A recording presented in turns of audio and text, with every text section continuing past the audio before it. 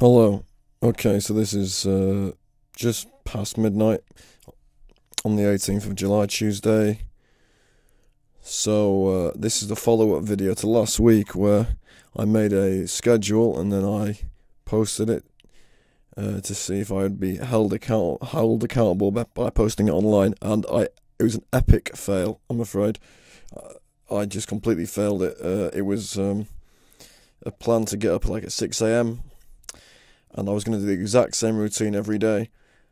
And the first day I didn't wake up at 6 a.m. and basically that was downhill from there. I made another video where I was like really angry at myself, but I couldn't be bothered. I'm going to upload that on another day because I just want to be positive about it now, because I've made a new schedule for this week. On the first day, which was Monday, I've done everything that I said, and it was like 10 hours of work. And I'm very happy today. I'm very proud because I was so pissed at myself for getting that last week, going to all the trouble to post something online and then not follow through. I was just so angry at myself that I was like, right, I'm not doing that anymore. And the other thing is, instead of getting up early, I'm just going to accept that I'm just like, at least for now, I'm just one of those people who's I'm a night owl, really. If I'm going to be going out doing gigs at the weekend anyway, there's no point trying to fight that. There's lots of successful people who stay up late. As long as I don't drink, then I'm fine. You can stay up late. That's when it gets a bit messy, I think, with musicians. It's like, if you stay up late and you're a night owl and then your productive hours come and you've drunk alcohol from the gigs, and that's not good. That was never working for me. Just absolutely destroys productivity, and that's what brings the sort of frustration, is when where it's like you basically can't keep it to a timetable. But what I've done for this week, I've just made, instead of trying to do the same thing every day, I'm just gonna say do all my work Monday to Wednesday, and I've worked out, right, if I do like 10 hours work every day, Monday to Wednesday, and I've already done one day, if I keep to this, then I will have done more work on my album in 3 days than I have in 30 days, which is amazing. But I've been keeping stats on what I've been working, so that's very motivating to me, because I can then be like, as soon as Thursday comes, I can just say Thursday to Sunday as time to go on walks, time to go to the gym a bit more, time to be a bit social more. Because that's the thing, I previously never allowed myself to have a social life because I kept on fucking up these schedules. But now it's like, well, if I can get it done Monday to Wednesday,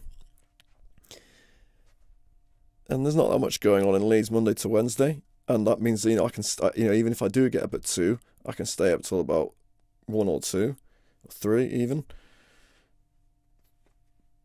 because I'm not going to be wanting to go to venues or clubs, and there's nothing that's going to distract me.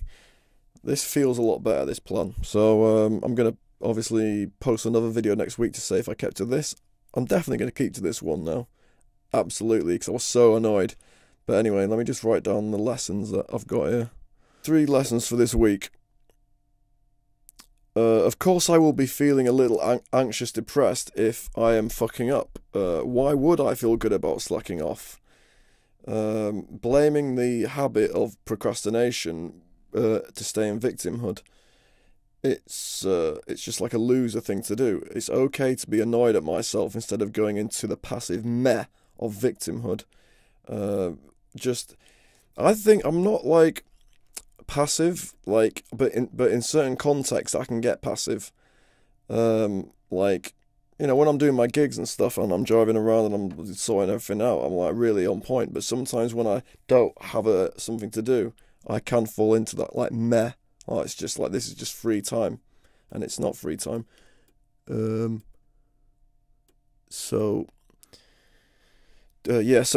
try and get rid of the procrastination. Instead, be with it. And that's what I was doing today. I was just I started the day with a fear release, which was basically, I think one of the reasons why I'm not following through is because there's a lot of fear around putting this album out. Fear, overwhelm. It's kind of like if I put something out, I'm more likely to be seen. I realise that's what, like, you do like these shadow questions when you write down what does success mean, and I wrote down it means more responsibility. It means more people looking at you. It means more people judging you, and that is like a lot of fear that causes the self-sabotage. Because then by self-sabotaging myself, I don't have to face the fear, all these different fears that are kind of like have. In the morning I did a fear release and I felt them, and then I just tried to be with them, and it felt really good. And then when I started working, I was just like, I did some like I mostly like did like an hour stood up doing like stuff on the Cubase, and then I would sit down for an hour and do songwriting. And I got into a really nice flow of like standing up, sitting down, standing up, sitting down. Then in every 2 hours I'd go for a little walk outside. Drinking like water every hour or two, and it felt really good. And I've just finished today, so what else did I have here? Yeah, limiting the work to only 3 days gives me a sense of excitement that I can get it done and then relax later in the week. And I saw this in a video where someone was recommending it. It's like there's a lot different people who have different strategies for their motivation. Some people like to do the same thing every day. Like I've heard some people do 4 hours every day, and that's their thing. I don't think it works for my kind of musician schedule though. Because on the days when you have gigs and then I go play, I get thrown off, and then the whole what the hell effect kicks in, where you fuck the whole plan. Instead of making a plan that is just, it's not about being a perfectionist, it's just about sort of getting quite a bit of work done on the days that you're free, and then giving yourself the rest of the time off to relax. Limiting the work to only 3 days gives me a sense of excitement that I can get it done and then relax later in the week. And number 3, I don't have to get up at 6 a.m. to be productive. Lots of people stay up late and are successful. Everyone can break the self-help rules sometimes. I've just got to experiment with them, so I'll just continue doing that. So that's the end of the video. Cheers.